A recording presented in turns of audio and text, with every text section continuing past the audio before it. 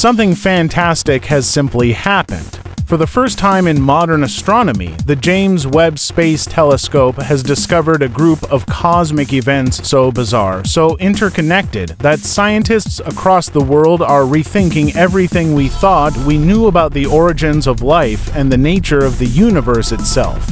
In a single month, the telescope captured crystalline water ice forming around a young star, carbon-rich disks swirling around newborn planets, and even chemical signatures that seemed to defy the laws of physics. But that wasn't what stopped the world. It was what Webb discovered next in the darkness between stars, within the atmospheres of alien worlds, and in the very building blocks of what we call life. From frozen oceans on distant planets to chemical trails that mirror life itself, the universe just sent us a message. And this time, we finally understood it. It all began with a young sun-like star, HD 1327, just 155 light-years away. Using its near-infrared camera, Webb peered into a dusty ring of debris swirling around this infant star, the kind of region where planets are born. What it found was stunning. More than 20% of the disk's mass is made of crystalline water ice bound together with dust grains, forming what scientists now call dirty snowballs. These are the seeds of oceans, the very material that once bombarded early Earth and gave rise to life. But here's the catch: this system is only 23 million years old, still in cosmic infancy. The water is already there, waiting before planets even form. For decades, astronomers believed water arrived late in a planet's history. Webb just proved the opposite, that water exists from the beginning, shaping the birth of worlds long before they can ever host life. In that frozen halo of light, the telescope may have witnessed the first chapter of creation itself. While the star HD 1327 unveiled the birth of water, another discovery came from a far stranger world, a young gas giant named CT Chauby, orbiting an obscure sun 620 light-years away.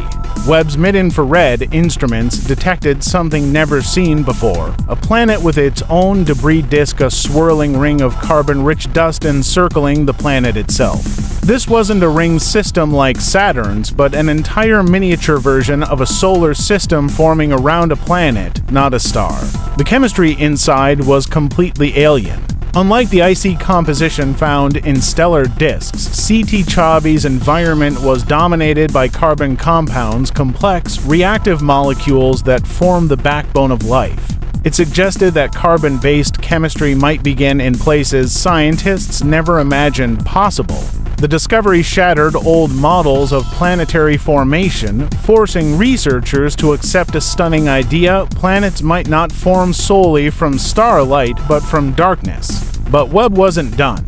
Pointing its golden mirrors toward a dim brown dwarf named Wolf 1130c, the telescope detected something that left scientists speechless: vast amounts of phosphine gas. On Earth, phosphine is produced almost exclusively by microbial life or human industry. Its presence near a failed star, a body too small to ignite nuclear fusion, defied every natural explanation. How could a world without energy or sunlight generate a gas so intimately tied to biology? Some suggested unusual chemical reactions deep inside metal-rich clouds. Others whispered about something stranger, that phosphine might be the chemical footprint of processes we don't yet understand. To the scientific community, it was déjà vu. They'd seen this before on Venus, another phosphine signal dismissed as a glitch. But this time, the evidence was plain: somewhere between a planet and a star, in the cold twilight of Wolf 1130c, the signature of life, or something very much like it was burning. Then Webb turned its gaze deeper, not toward nearby stars, but toward the dawn of time itself. There, in the faintest corners of the early universe, it observed something no one expected: dozens of red points of light scattered among primordial galaxies. At first, they were thought to be distant stars. Then came the shock. Their luminosity was too high, their energy too concentrated. They weren't stars, and they weren't galaxies. Webb's spectrometers revealed what no telescope had ever seen before: objects that are both stars and black holes at the same time. Scientists call them black hole stars, hybrids formed in the chaos of the universe's birth. Small black holes devouring matter so fast that they glow brighter than entire galaxies, cloaked in a luminous shell of energy that mimics a star's surface. For the first time, humanity was witnessing the monsters that built the cosmos, the ancestors of every galaxy we see today. The finding wasn't just historic, it was existential. If these hybrids truly existed, then the universe began not with order, but with hunger.